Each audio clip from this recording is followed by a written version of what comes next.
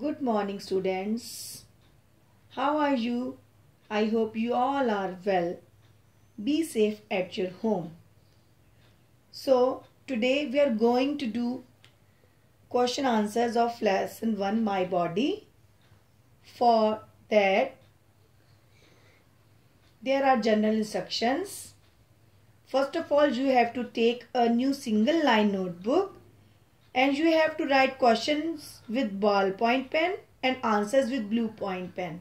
If you don't have new copy, you can write your question answers in your rough copy. Okay? Before writing question answers, first of all, you have to write classwork, date, lesson, name of the lesson, then part D question answers, and then question number 1. Name the organ through which food enters the stomach. Answer is food pipe. Question number 2. How many sets of teeth are formed during one's lifetime? Name them. 2 sets of teeth are formed.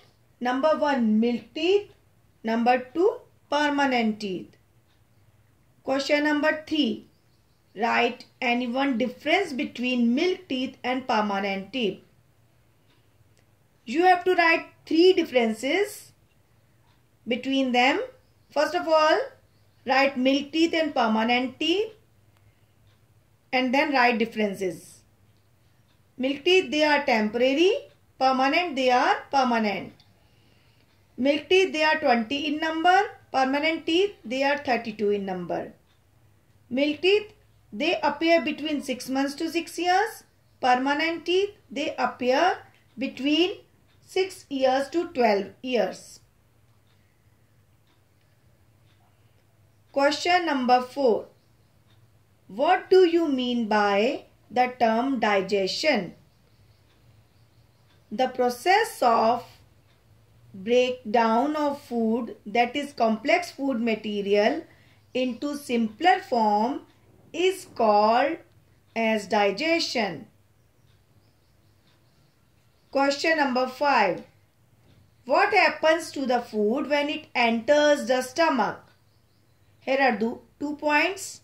Number 1, it means food. It mixes with the digestive juices secreted by the walls of the stomach. Number 2, the food is partially digested here.